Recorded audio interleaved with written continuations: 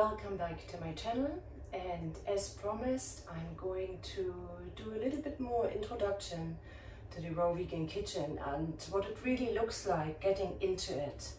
So since many of you, thank you very much, are starting to purchase my book, I really like to take this time to explain, and please do not worry if you send questions. I'm more than happy to answer them. So I talked in one of my last videos about making noodles, and this is number one. It's the mindset that you will have to change a little bit in the raw vegan kitchen. Often it's a little bit strange when we talk about noodles, because immediately we think of rice noodles or wheat noodles or pasta, and in the raw vegan kitchen it just comes in form of vegetables. And the same is for sushi. Even the sushi rice is not made of rice. Often we are using a vegetable too.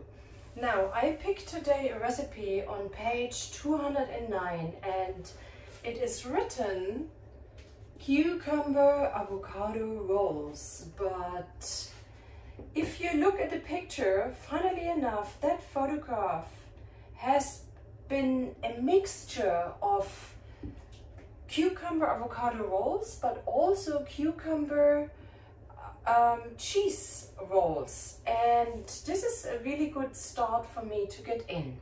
So as you maybe have watched in my previous videos the making of the raw vegan feta cheese, if not you can find it in my playlist, you know that the raw vegan feta cheese, which is also in my book here on page number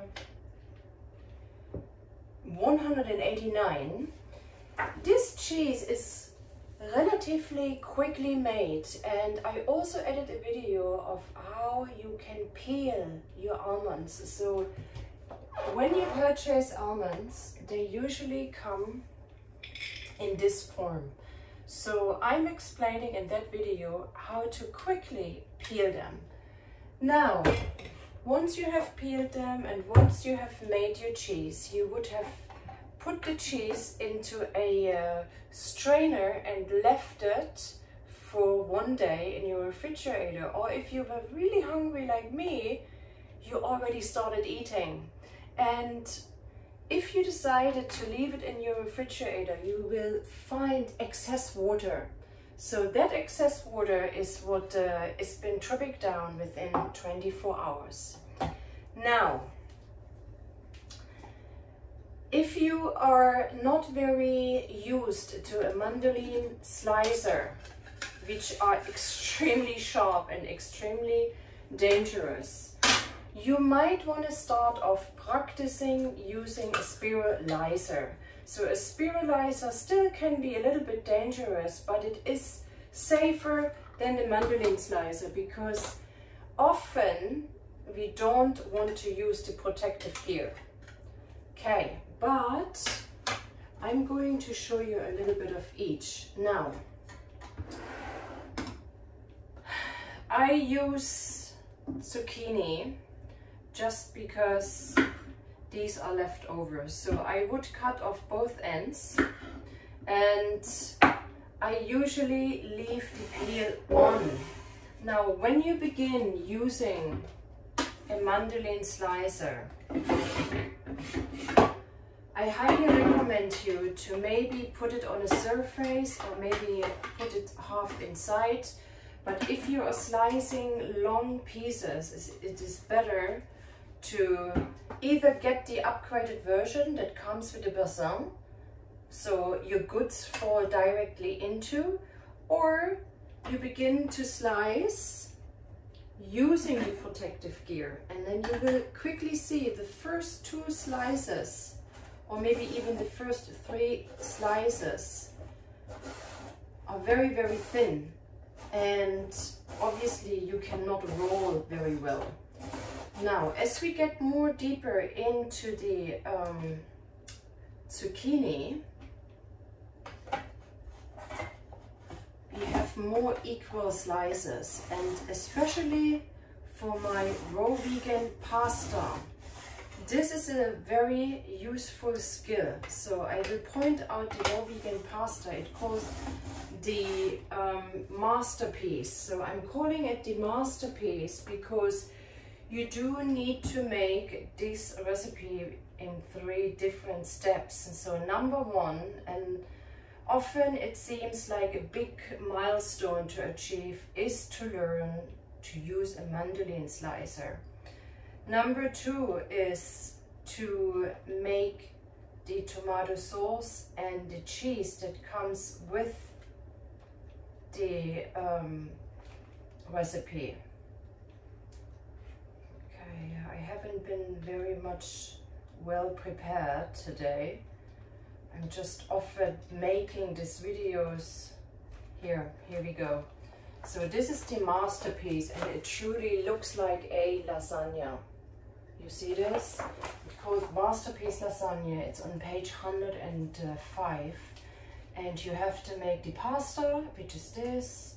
You have to make the tomato sauce, and you have to make the raw vegan cheese.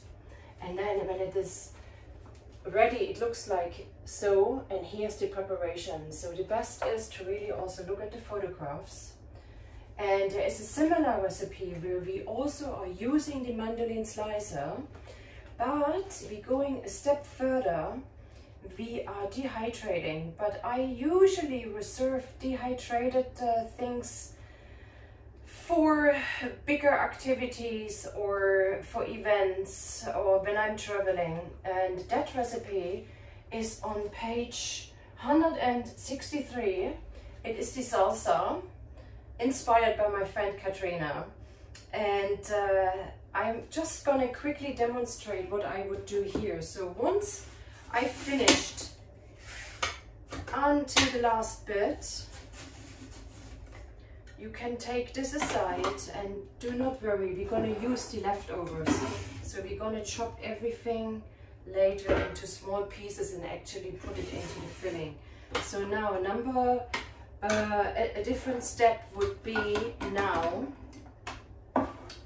that our goods are still very crisp and very fresh. So I would take just a little bit of olive oil, and I'm deciding either I'm putting everything on a dehydrator mesh, just maybe for 30 minutes, I put everything inside, or I will begin to roll up, and now you can call it raw vegan sushi. And if we do not use the nori, like I'm going to do here, you can make cannelloni. So I make them often, but they will also be dehydrated.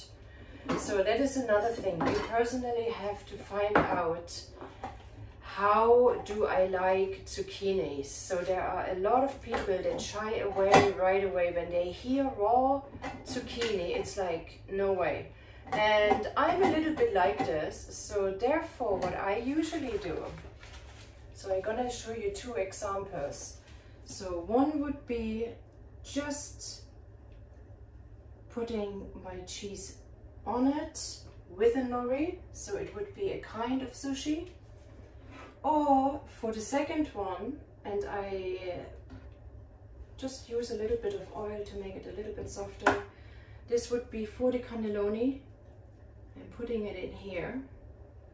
And in both ways, I will roll my goods. So now just see, it's a very simple procedure. So here is your piece of sushi ready to eat. Now, if you have friends, like in a sushi-san, in a sushi store, you would serve them right away. So the fresh piece will be given to the customer. When I'm going for cannelloni, and I will make a proper video in the future about this, you would take your piece and you would put them into an oiled dish. So you just imagine, just imagine your dehydrator as an oven with an oven paper. So you can just put a little bit of oil here. And then you would begin to place the cannelloni. So why don't I make half so you can watch me a little bit. So from one zucchini you can go both ways. So you can do sushis or cannelloni. So I'll make both for you. So the coming videos are all about where to start, how to get into the raw vegan kitchen. And you know, sometimes it's a good idea to really pick something that is a challenge, or pick something where we think, nah, it's difficult, I don't want to do it. Because especially maybe when you have a little bit time on your hand and you want to space out, and maybe also, you know, just be with yourself without music, without distraction, then choose a recipe that is a little bit more challenging. So, and now I'm going to show you another sushi. So, and again, when we are making sushi, sushis served in Japan also come in different forms. And you might as well decide to fill a little bit more things inside. And also, like in my picture, to decorate your pieces. So this is where I am an inspiration for you, and you don't have to exactly do what I tell you. It's just really tipping into different possibilities. Okay,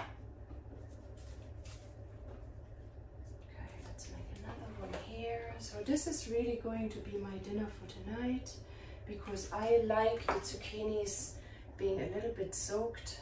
So here, see this. And I have a tomato ketchup ready. So I will put half today. I'm right now really the only person in the house that eats the raw vegan dishes. My boys bailed out on me, which is fine. Sometimes they try, but this is another thing. If you decide to embark in a raw journey or in a vegan journey, don't hustle the other people with it, okay? Just do your thing, try out stuff, try out flavors. And here again, let's come back to the mindset. Sometimes when we look at a vegetable, we're like, oh, okay, cucumber. How many cucumbers can I eat? But honestly, if you change the shape of that cucumber, if you slice it or spiralize it, or maybe you use a grater, yeah, immediately that simple piece of vegetable becomes something completely else. Okay, now I'm gonna show you something else. Okay, put this aside. Now I'm like an artist in the kitchen all the time. It's quite messy, even though I did professional cooking classes, and my chef, the chef cook always used to tell me how clean I'm working. Now in my own four walls, I like to be messy and just everything is all over the floor. Now, if all this is maybe not yet for you, why don't you take that container and you begin with the thick side, and you learn how to make these pastas as I showed also in the other video. And just maybe take a little bit, don't waste the entire thing, maybe take half. And then, ideally, to make that pasta softer, you can just add a pinch of salt. This pinch of salt will help you to make the water trip down and help the pasta to become soft. But if you like me, you like it semi al dente, you would just take some of your cheese. Okay, for me this is the leftover cheese. And then settle the cheese into your noodles and do not put them in the refrigerator. Just set them on a kitchen counter for a few hours. So this is your dinner. Now I know there have been lots of talks. The raw vegan kitchen is so complicated. The raw vegan kitchen needs a lot of soaking. The raw vegan kitchen needs dehydration. Yes, that's all correct. This is why it's called raw kitchen. But to be very honest, it will take you. So when you purchased my book, it will take you a great deal of time to really get your head around it. What am I doing here? What's the timing? Where to begin? How long can I keep my things? So rule of thumb for me and in general, everything you make that is uncooked or cooked, I would give plus minus 3 days. Now, when it comes to dehydrated goods or when it comes to fermented goods, of course, it's quite a long time and you don't need to worry about it. Now, another good idea is that if you start off making cheeses, and you will find a lot of recipes in here, begin with an easy one. So you can proceed to page, I'm sorry, here. So tomato cheese. So tomato cheese on page 101. Looks very simple, but this cheese has one advantage. And this cheese can be made as a bread spread, and it says here, can be eaten raw as a bread spread, or you can put it, as I explained before, into your drainer and put it in the refrigerator and then dehydrate it. But most of all, it says here, in the refrigerator, that bread spread lasts up to 2 weeks. So back in the day, I think in 1945 or 1946, they established, I think they were Danish or Dutch, maybe Dutch, a company that did Tardex. And if you're about 40 or 50 years old, you might be remembering. They were amazing. Everybody loved Tardex. And what is Tardex, or what used to be Tardex? Tardex used to be plant-based bread spreads. So it's nothing new. This kind to prepare food is ultra ancient and has been cultivated actively over the past 100 years. But for some reason, I think after the Second World War, people were just very tired of preparing food, or even didn't have food to prepare. So this whole sort of vanished for a couple of generations, and only really people that were into it, or maybe young pioneers, cultivated. Now, because of social media, it's a massive hype, which has to be relearned again. Okay, last little tip. Probably you heard or you read in my book about nutritional yeast. I don't have the packaging here now, but nutritional yeast smells like cheese. Now, if you don't like cheese, you will not like that smell. Look, it comes in a powdered form. Looks like this. Looks basically, to me, very synthetic. And this is also the way I treat it. I do not overdo it. And nutritional yeast, I think, is still in great research. So if you really start digging into it, you might find negative statements. So please, as with everything, just start small, integrate this food, have your food diary, see how your skin is changing, see what your digestive system does. And having said this, remember, raw food is very hard to digest. So you don't want to start off in the morning with a crazy big juice and then have a massive big salad and then eat another almost completely raw item, because not only you will constantly feel bloated, but also you might be running to the toilet all the time. So I think in slow integration of raw dishes is much wiser than completely going off cooked foods. And if you do want to do this, just take it easy, yeah? Just go in small steps. Okay, and as a reminder, my book in English, Be Afraid, Nihongo desu, und auf Deutsch. Thank you so much for watching.